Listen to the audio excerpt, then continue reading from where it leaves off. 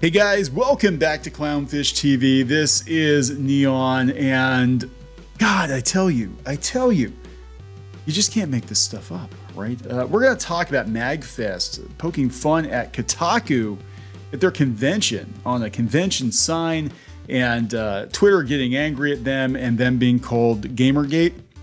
That's what this video is about. Absolutely ridiculous. I found out about it by clicking on what's happening. Gamergate was trending again. I'm like, why in the hell is it trending in 2023? And sure enough, if you criticize Kotaku in any capacity, you are Gamergate. Did you know that? Even in 2023, even almost 10 years after the fact, you are GG. So we're going to talk about this ridiculous situation with MAGFest.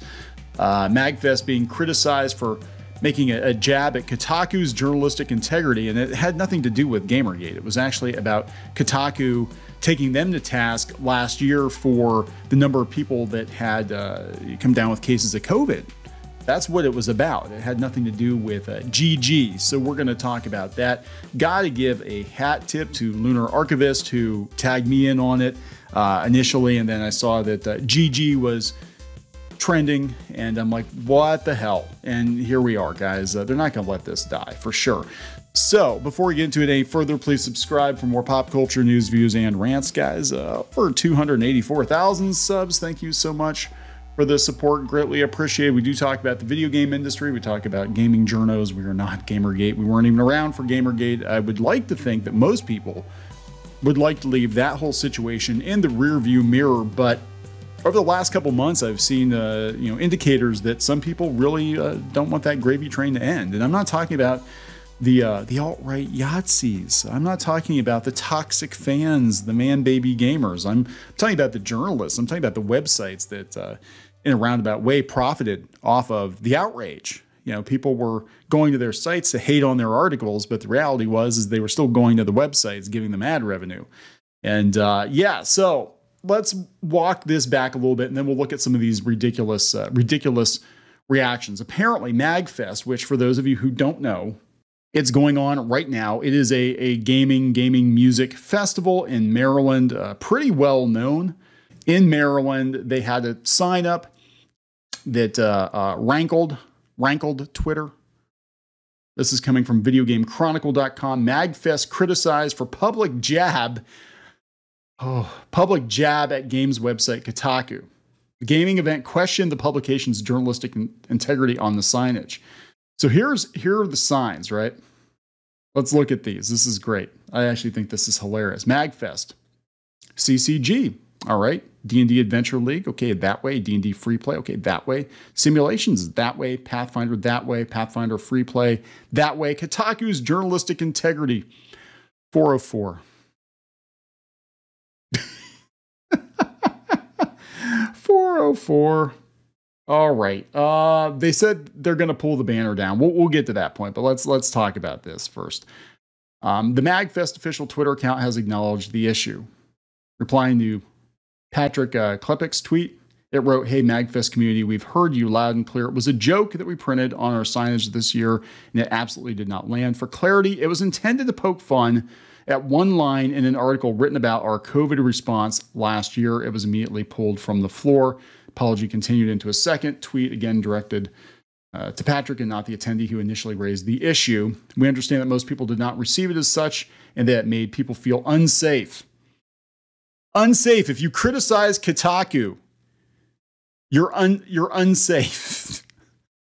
"We're deeply sorry to our community and to Kotaku for this error, and we will do better with our banter in the future." Oh my God. Okay, so this is what it was about. As I understand it, last year, Kotaku did a hit piece on MAGFest saying that they had a lot of COVID cases. They did. Now, the weird thing is I'm looking at their website, and they're actually one of the few cons I can think of, that still requires a vaccine, a proof of vaccination, and masks and all of that. Most of the conventions on the East Coast that I'm aware of, most of them have actually dropped all of the mandates, but they still have it. They said MAGFest organizers stated 59 out of 10,000 attendees have tested positive for COVID. This is last year. Some of the cases likely occurred before the festival.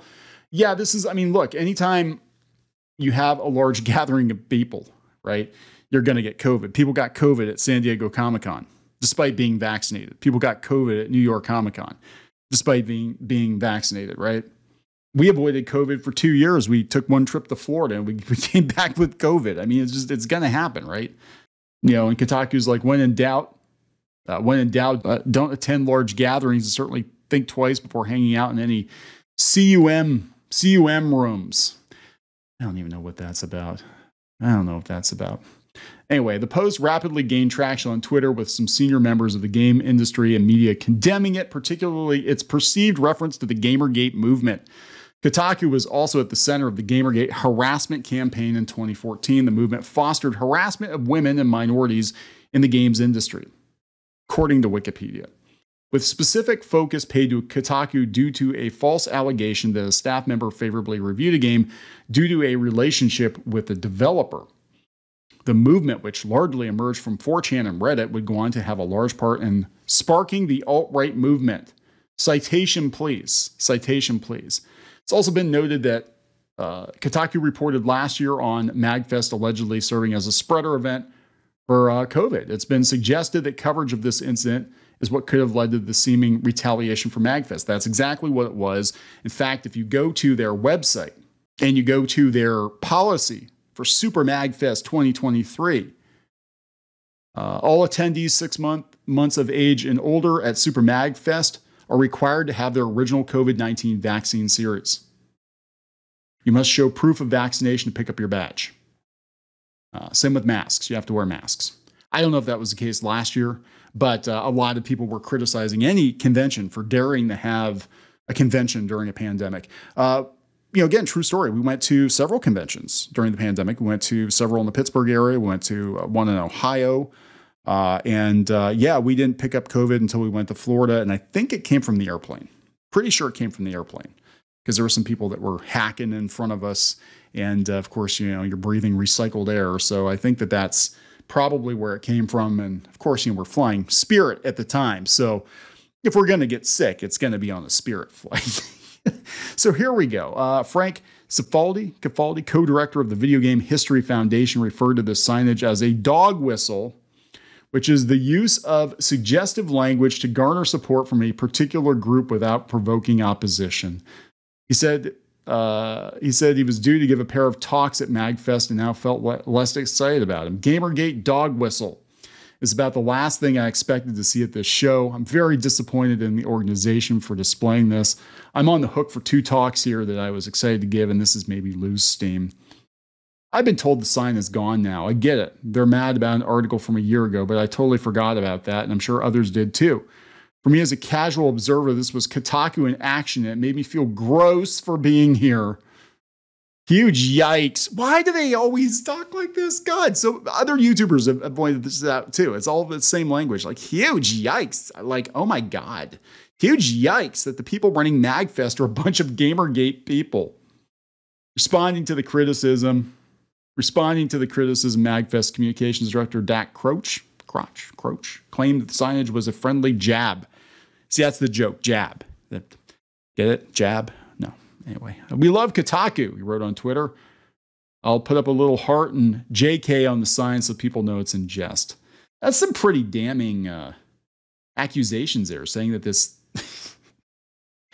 ridiculous joke of a sign is an alt-right dog whistle.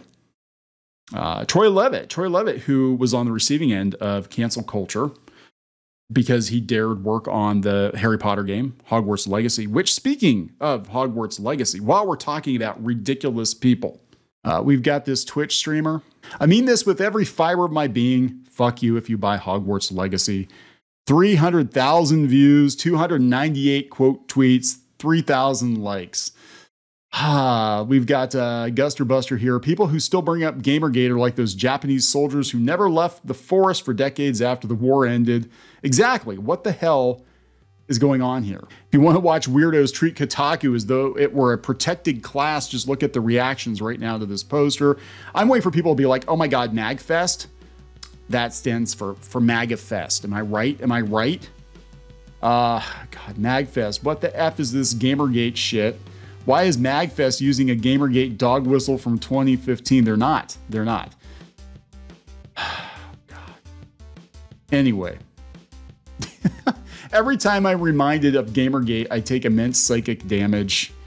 One of the many, many reasons why it felt like we're on a cultural treadmill for the past decade is that Gamergate never actually ended. No, it did. It's just that the media keeps bringing it up because they love the traffic. They'll claim that they're the victims, but they love the traffic and they keep trying to bring it back up, in my opinion.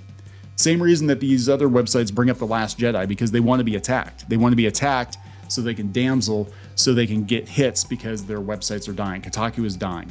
The sign's been pulled already, thankfully, but JC, what is this? 2014? Gamergate shit in the wild? Would make me so uncomfortable, and I don't care either way objectively about Kotaku as an outlet. It's the ethics and games journalism vibes dog whistle. Truly exhausting how the game industry keeps pretending Gamergate bullshit ever ended. It did. It did. You keep bringing it back up. MAGFest is run by Gamergate now. Yes, it's MAGFest, guys. It's MAGFest. Anyway, I'd love to not see Gamergate dog whistles at my otherwise lovely and excellent nerd festival. Anyway, I'm going to wrap this up. This is ridiculous, guys. Absolutely ridiculous. Please subscribe for more pop culture news, views, and rants, and we'll talk later.